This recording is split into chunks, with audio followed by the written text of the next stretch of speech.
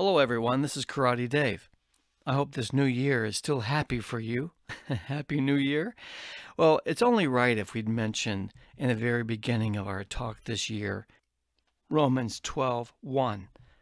I urge you, therefore, brethren, by the mercies of God, that you present your bodies a living sacrifice, holy and acceptable unto God, which is your reasonable service.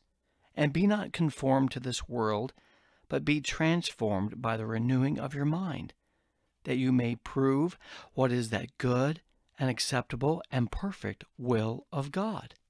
One of the things I want to do this year is have the renewing of my mind, have a can-do attitude in a can't-do atmosphere.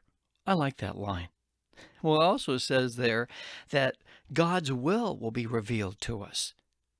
And God's will for you is good. It's acceptable, and it's perfect. So how is that for starting off the new year? Lord, help us to renew our mind.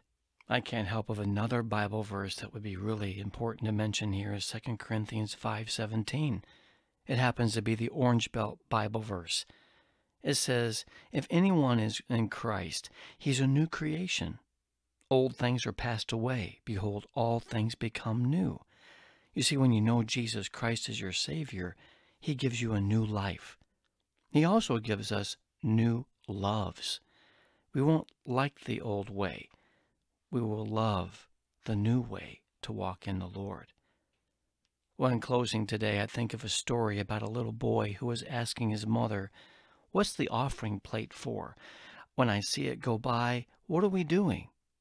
The mother lovingly said, we're giving to God a portion of what He's given to us in our love and obedience to Him.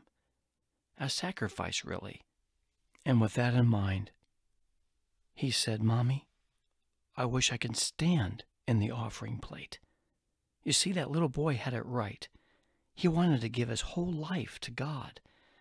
Let's remember Romans 12:1 this year.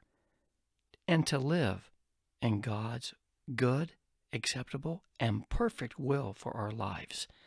That's my prayer for you this year, is Romans 12:1. Well, until next time, this is Karate Dave. God bless you.